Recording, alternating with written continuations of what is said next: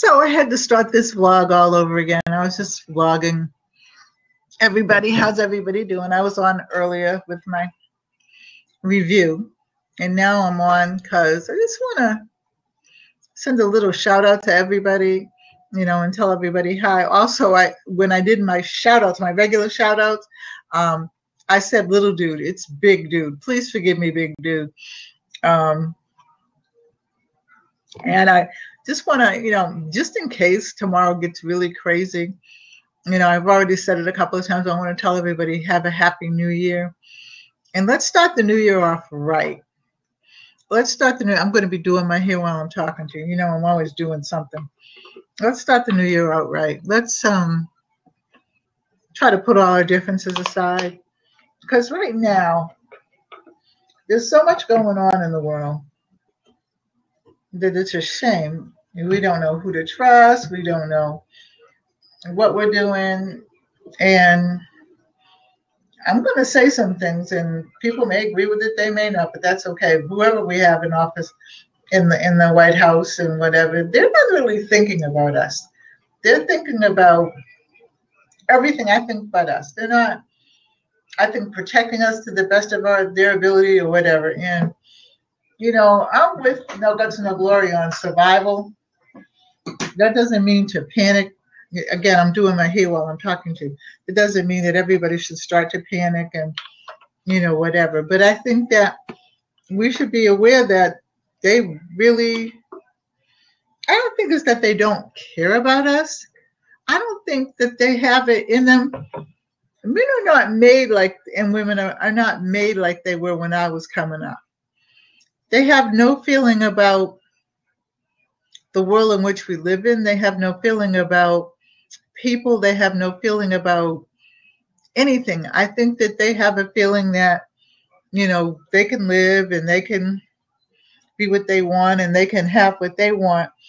It's kind of like the haves and the have-nots, and they don't understand that they've survived because of the middle class.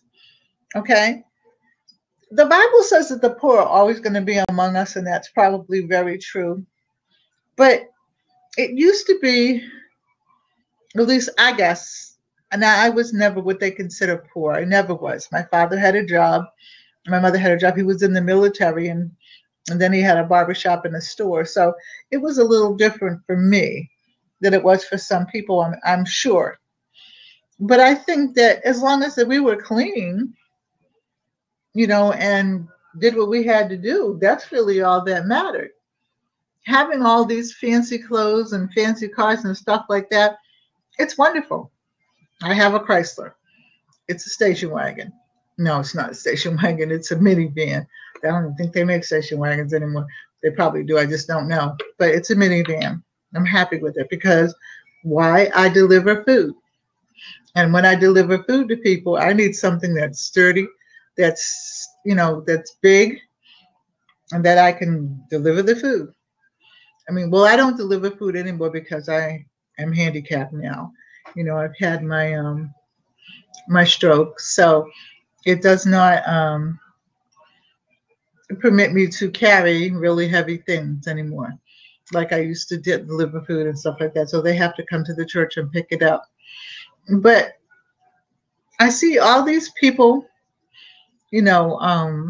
going to and fro now, and we've forgotten how to be people.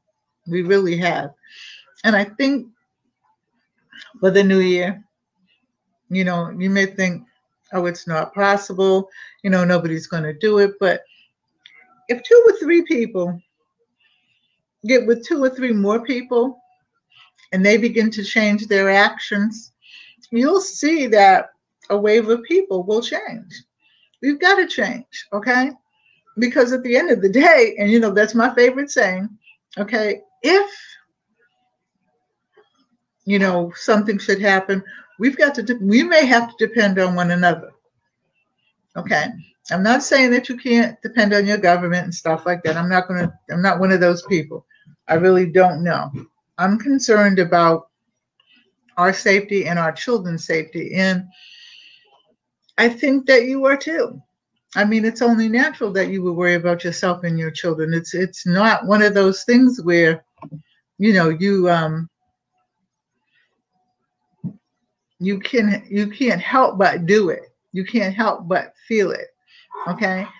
And I think that we are going to have some more attacks. I think that because everybody's saying, oh, this is not going to happen. And I think they're stopping a lot of things. I was watching something the other day. There was actually a movie, but it was saying, one of the women was saying, do you think that the people know how much we protect them? And I'm sure that that's probably the case. They've probably foiled a lot of attempts on us and other countries, but by the same degree, they can't stop everything. So for 2016,